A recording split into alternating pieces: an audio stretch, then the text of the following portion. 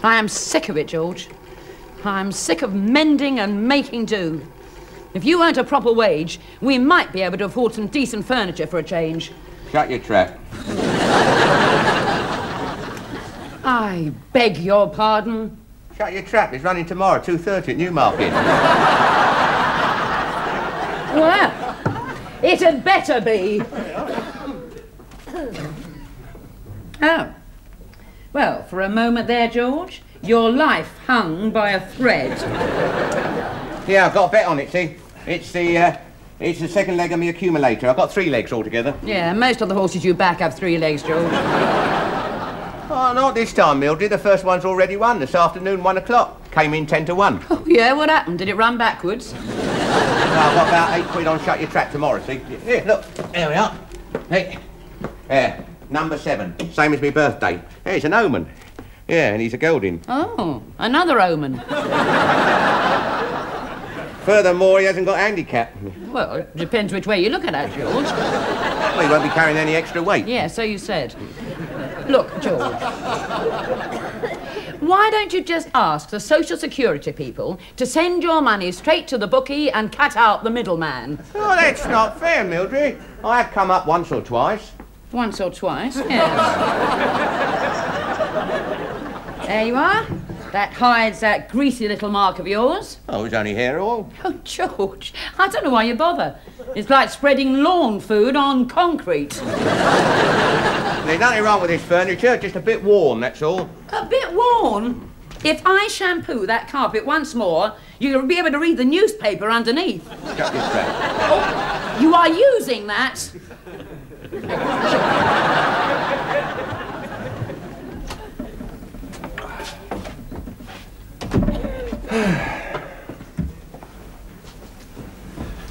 Cheers. Oh, it's nice to relax. Just the 2 of us. Well, 2 2/3 of us. Is Tristram asleep? Oh, yes. Just looked in on him, out like a light. What did you want me for, Daddy? Well, he looked asleep. Can I have a drink of water? No. Can I have some of that wine? No! Why aren't you asleep? I was thinking, if Daddy put the baby in your tummy, where did he get it from? Harrod's baby department. Oh, that's not what Michael at school said. I see. What did Michael at school say? You wouldn't believe me if I told you.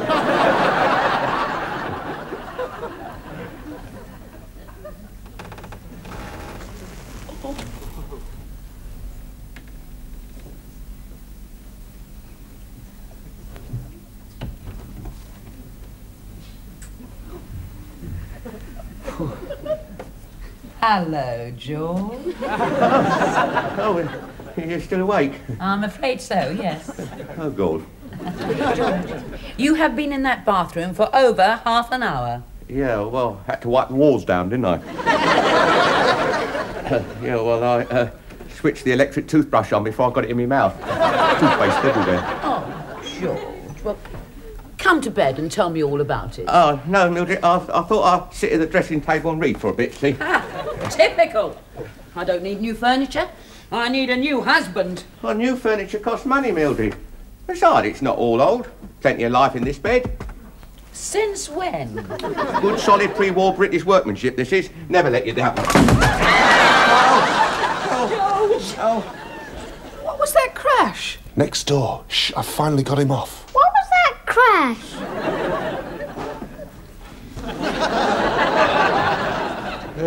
Well, do you think it's damaged, Mildred? It's a write-off. Well, not really. If you remove the other leg, it'd be a sort of nice low bed, sort of modern. Oh, and what about these? One cough, I'd go straight out the window. That's right, look on the funny side. Oh. Right, tell you what, Mildred, I could prop it up with bricks, see? George, leave it. You'll wake up the woodworm. They'll make straight for the wardrobe. We've got to sleep somewhere. Well, we use the spare room. Oh, yeah, right. Oh, no, wait a minute. It's got a single bed. So? Yeah, well, you and me, we'll get tangled up. I tell you what, there's a settee. You sleep on that and I'll keep in the spare room. Here, I've got a better idea, George. What? You have the settee. Oh. Thank you, madam. Morning.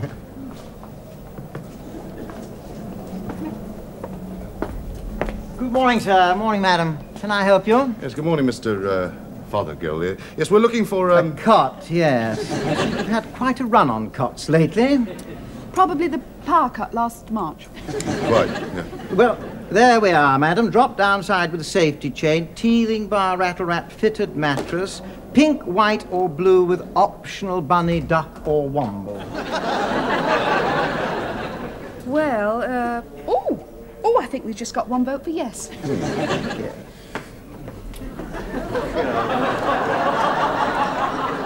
Fancy giving our old bed away. George, I did not give it away. I got a goldfish for it. Oh, yes. Look, they've got all sorts here, George. Oh, here, they might even have a waterbed. What, with your elbows? You puncture it in 5 minutes. Yes, that's true. Well, we must be practical, so let's just have a look at the... George? Look. Oh, George. Oh, look. Yeah, that's bigger than the bedroom. Oh, look, George. Black satin fitted sheets. Oh, no, that's kinky, that is. Oh. Oh, and look at this headboard. Look what it says. Incorporate stereo radio. God, I could lie there in the morning and have Terry Wogan coming at me both sides at once. Yeah, where we'd put it, have to sell the house to afford it. Yes. Yes, you're right, George. Yes, we've got to be practical. So we must just... Oh, George. Oh, God. Oh, I've always wanted to sleep in one of these, George. Oh, and look at the little frill on the outside, look. I don't like frills on a bed, Mildred. Oh, George. Oh, this is heaven. Oh, come down here. Come and join me.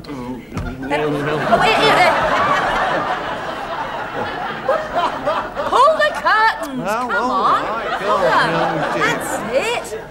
Yeah, you are going to behave yourself, aren't you? So that is one white with duck. Would you like naturalistic or Donald? Oh, naturalistic. Oh, Donald. Donald. Donald, yes. Will that be cash, sir? Cash? Oh, I beg your pardon. Account, of course. That should do nicely. Now, when would you like delivery? Preferably before mine. Oh, George, it's so cosy, isn't it? I mean, it's like... George, What? you've still got your shoes on. So? We'll get in touch just as soon as they come in. Yeah, Thank you, that's fine. Stop that, stop it.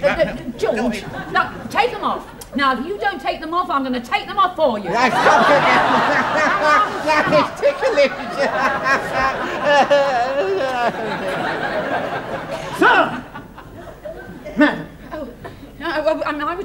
We were just... Oh, hello, loves, how are you? Mrs. Roper. We need a new bed, you see, because our old one collapsed last night. Oh, so that's what all the noise was about. Yes.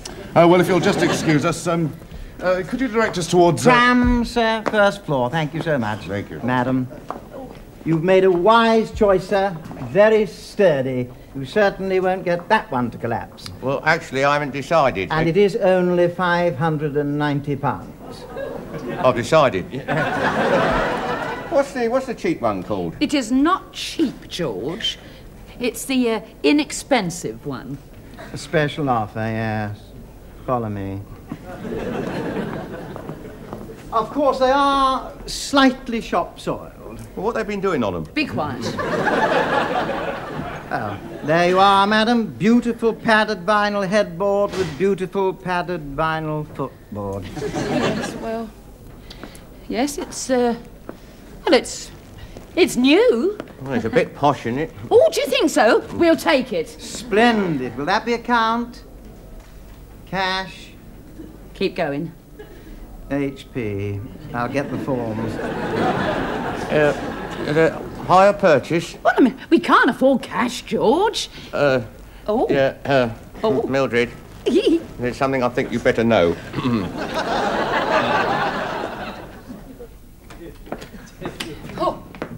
Oh, Georgie, the humiliation of it.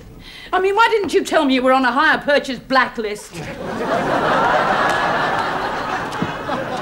Yeah, well, it's a cocktail cabinet, Mildred. I refuse to pay the last instalment because a cigarette burns on it.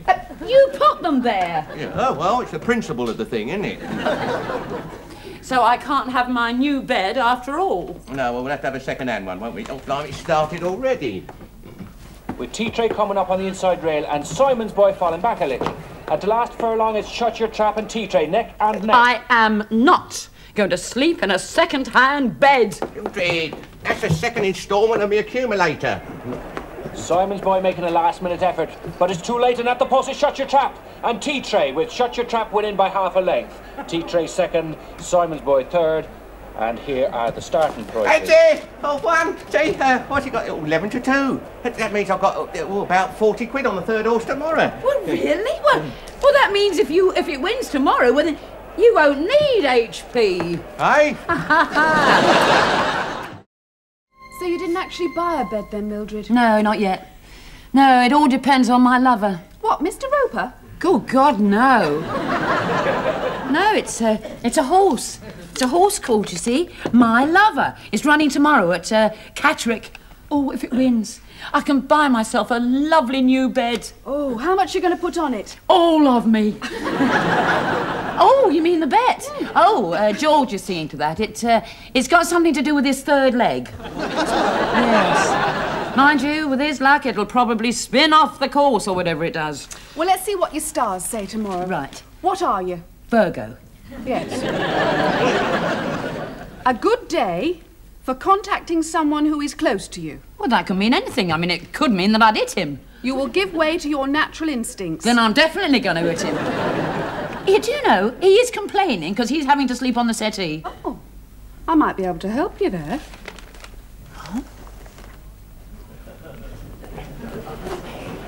It's not dignified, Mildred. Keeping in a sleeping bag in my own bedroom. Well, then go on to the settee. Oh, no. I've got uncut moquette marks all down my legs from last night. Well, then, come with me into the spare bed. Truth, I'm between the devil and the deep blue sea. Well, make up your mind. I'll stick with the deep blue sea. Anyway, you borrowed it. I reckon you ought to sleep in it. All right, George, I don't mind. If you don't think there's going to be too much of a squash. I didn't mean that. No, I know you didn't. How are you supposed to get in here, anyway? You climb into it, George, head first. I zip you up and you suffocate. How do you think you get into it? I haven't used one of these since I was in the Boy Scouts. Dip, dip, dip, dop, dop, dop. Snuggle down and shut your gob. Yeah, I remember. I got me wobble caught in the ship. Well, that might explain a lot. Here's your cocoa. Oh, tough. Yeah, had a Boy Scouts knife with 2 blades, Yeah. a corkscrew, an attachment for putting things in horses' hooves. You know, George, I can't see you as a Boy Scout. I mean, you haven't got the knees for it. I got kicked out in the end for threatening behaviour during Bob a Job week. Oh. Oh, yeah, those were the good old days. Yeah, well, I think I'll get my head down now, Mildred. All right then, George. Well, good night. Yeah, where? Aren't you going to ship me up? Oh, all right. Now, get into it properly. Put your little hood up. There you go. That's right. There we are. Right, now. There's your thingies. Right. There we go. Now. Hey, careful. Right, George. Well, good night. Good night. We're riding along on a the sun is in the sky.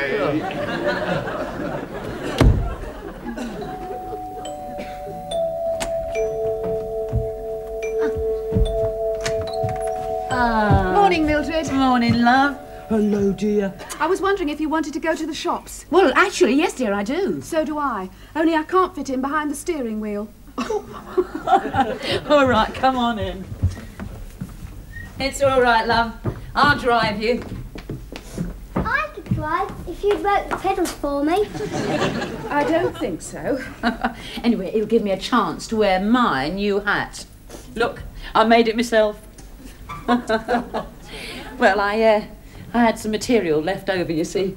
Now, tell me, what do you think? Honestly, now. Well... She wasn't asking you, Tristram. It's very nice, Mildred. Oh, thank you. I think What do you know about hats? No, he's right. It's dreadful. All right, come on. Let's go shopping. Go on. How did Mr. Roper get on with the sleeping bag? Well, the last time I looked in on him, he was sleeping like a sack of King Edwards. I know the feeling. There we are.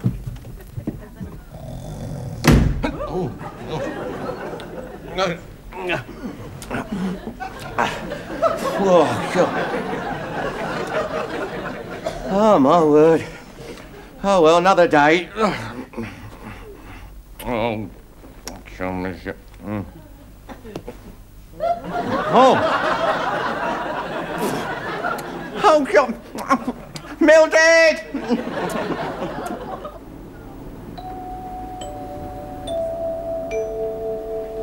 Mildred! Mildred! Oh, God! Hang on! Morning, madam. Do I look like a madam? Oh, blimey, the curse of the mummy. It's £1.50 this week, sir. Oh, no, listen, me sip stuck. What? Oh, can you give me a hand? Oh, yeah, sure. Hang on. Right. Here. Yeah. This has happened to me once or twice. It's very frustrating. Now, your doodah's come off. Yeah, I know that. Well, you're going to need a pair of pliers there, Squire. Oh, God. And it's still £1.50. Well, hang on.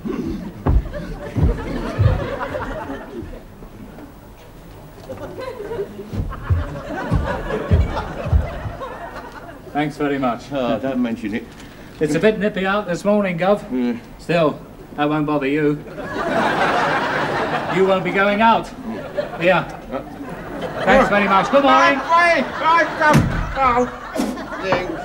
Mildred! Mildred! Oh, stupid back. Oh, scissors. That's the thing. Scissors. Oh, yeah.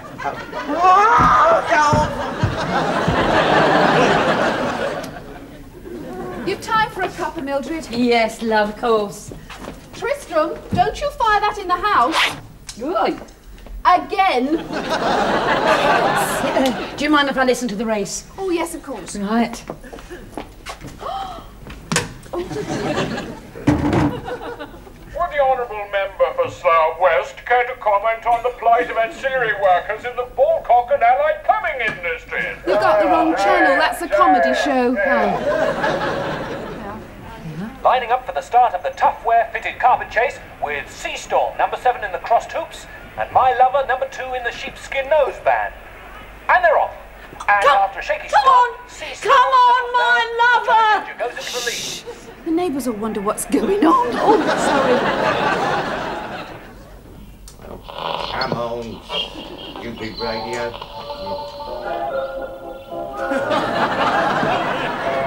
And you. With Seastorm coming up on the outside and Jolly Ginger still holding his lead, and it's My Lover. My Lover coming through in a strong finish, and at the post, yes, it's My Lover, followed by Jolly Ginger, and in third place, Seastorm. I've won. I won the treble. Well, what were the odds? My Lover at 5-2. Thank you. 5-2, that's, oh, God, oh, wait a minute, that's 10-1, 11-2, 5, yeah, oh, that's a lot of money. George, the race. Yeah, you missed it. Shame, really. What? Yeah, it's a pity. It lost. It what? You could have used all my winnings to have bought a new bed. I see. You'll have to get a cheap second-hand one now. Oh, so this betting slip is worth nothing then, George? Oh, no. Oh, well, then I'll just tear it up, dear. No, don't do that. I'll do that later. I'm good at that. Yeah, when you had enough practice. So we lost, eh? Oh, well, I blame it on our radio. How do you mean? Well, on Anne's radio, it won. Oh.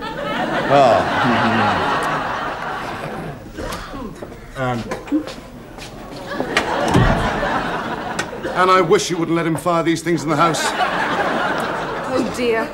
It isn't exactly welcome home. What's my sleeping bag doing down here? Oh, I lent it to Mr. Roper yesterday. He returned it? Huh. Wonders will never cease.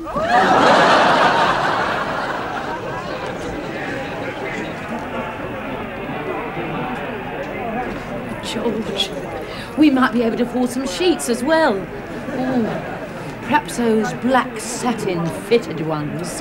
We like sleeping in a dustbin liner. Oh. George, you have no romance. We have here what I think you call a winning slip. Oh, yeah? Afternoon, George. Sit. Oh, yeah, touch lucky here, accumulator. Now, let's see how much we owe you. £169. Oh, George! That's, of course, what you owe us, George. What? Yeah, well, I had to run a bit up on the slate, didn't I? £168.15, which means that you get 85p. Congratulations. Well, we could buy some ant eggs for the goldfish.